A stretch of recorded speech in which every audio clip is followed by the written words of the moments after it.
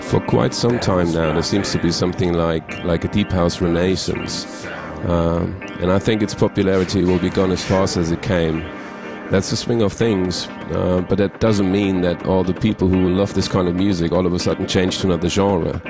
I think it happens because of a few important people announcing it as being dead and claiming something else being the next big thing. But the music itself will never die, but will be developed by new fresh artists as well as by the producers who have always been true to this sound. The album has a clear old school flavor to it.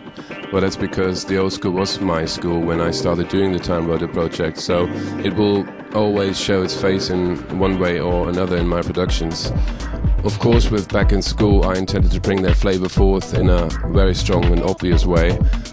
There's another track on the album, by the way, called Kessler House Days, which goes in the same direction.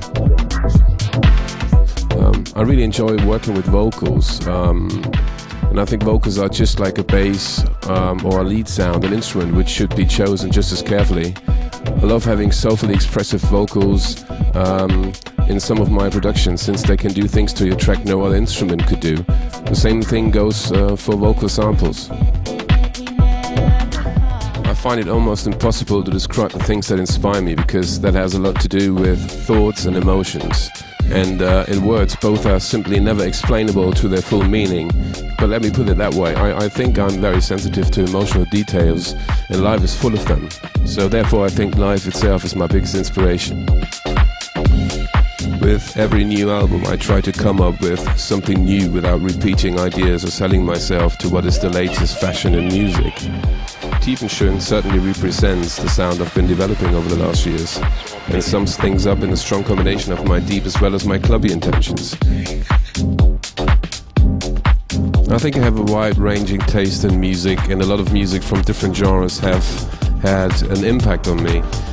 But one of my biggest inspirations was the album Construction Time Again by Depeche Mode, also The Colors of Spring by Talk Talk, and of course Stevie Wonder's Songs in the Keys of Life, just to name a few.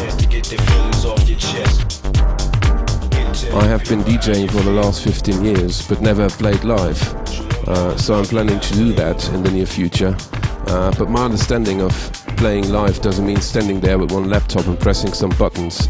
I would rather have a bit more equipment and make people not only feel but also see that they are listening to a live performance. So it will take me some time to find the right setup, but this will happen for sure. I came up with the idea of TIEFENSCHÖN when I had a lot of tracks ready, and I just felt that this was the right name for this album. And after a wonderful creative time in the studio and working on the tracks, I'm really happy with the result, and it feels great to be back with a new album.